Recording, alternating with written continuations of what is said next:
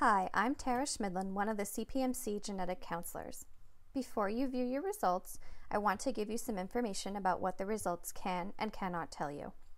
When viewing your results for any condition, it is important to remember that the testing done as part of the CPMC study only looks at disease risk. CPMC test results are not a medical diagnosis. Testicular cancer is a cancer that occurs in the testicles. The testicles are the part of the male reproductive system responsible for sex hormone and sperm production. Most cases of testicular cancer begin in the cells that make the sperm, known as germ cells. Testicular cancer is rare compared to most other cancers. Testicular cancer occurs most commonly among Caucasian men between the ages of 20 and 34. 1 in 260 men will be diagnosed with testicular cancer in their lifetime. Fortunately, testicular cancer is highly treatable, even when it has spread to other parts of the body. Women will not receive risk estimates for testicular cancer. If you are female, your genetic variant result may be informative for your male relatives, your father, brothers, and sons. There are many factors that make up your overall risk for developing testicular cancer, some of which you can control and some you cannot control. The primary risk factors for testicular cancer include being between the ages of 20 and 34, being Caucasian, having a family history of testicular cancer, having had an undescended testicle, history of inguinal hernia, having a twin sibling, identical or fraternal, height greater than 5 feet 9 inches, and genetics. We mentioned that genetics are a risk factor for testicular cancer. The majority of testicular cancer cases are caused by a combination of multiple genes, lifestyle factors, and the environment. It is estimated that about 25% of the risk of testicular cancer in the Caucasian population is due to differences in genetic risk factors, while the remaining 75% of the risk is due to differences in non-genetic risk factors. Most of the time, a lump on a testicle is the first sign of testicular cancer.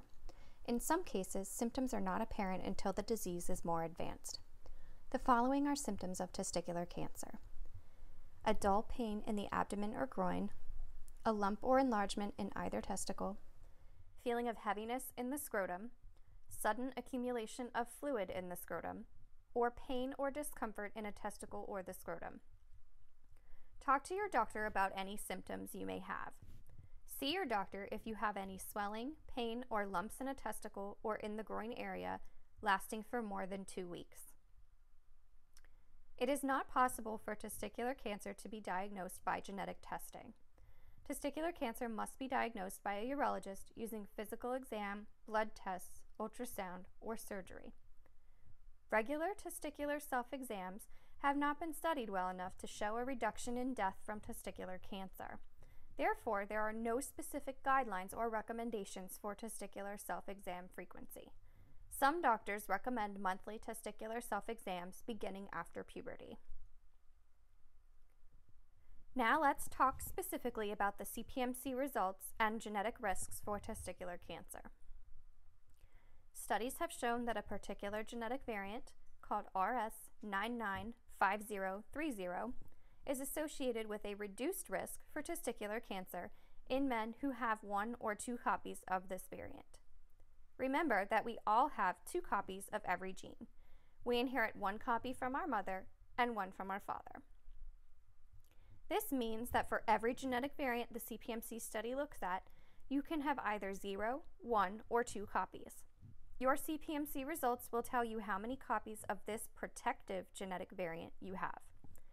Men who do not have this protective variant will have a non-protective variant instead. Having non-protective variant does not increase your risk for testicular cancer, but it does not offer the same protection against the disease as seen in men who have the protective variant. Your testicular cancer results tell you about the impact of a protective variant on your risk to develop testicular cancer. Having 1 or 2 copies of a protective genetic variant decreases your risk of testicular cancer compared to men who have 2 copies of the non-protective genetic variant. Having 2 copies of a non-protective genetic variant increases your risk of testicular cancer compared to men who have 1 or 2 copies of the protective genetic variant. Remember, testicular cancer is a complex disease, which means that it is caused by a combination of variants in multiple genes and the environment. No single genetic variant causes testicular cancer, so no single genetic variant will completely predict your risk for testicular cancer. Results of CPMC testing alone do not diagnose testicular cancer or rule out the chance of developing testicular cancer in the future. Genetic variant information can help estimate your risk of testicular cancer. However, other risk factors, like your family history or lifestyle, may have a greater impact on your risk than any individual genetic variant. We may learn of other genetic variants that influence your risk of testicular cancer in the future. As we learn more, your estimated genetic risk for testicular cancer may change. We'll keep you updated on changes through the CPMC web portal.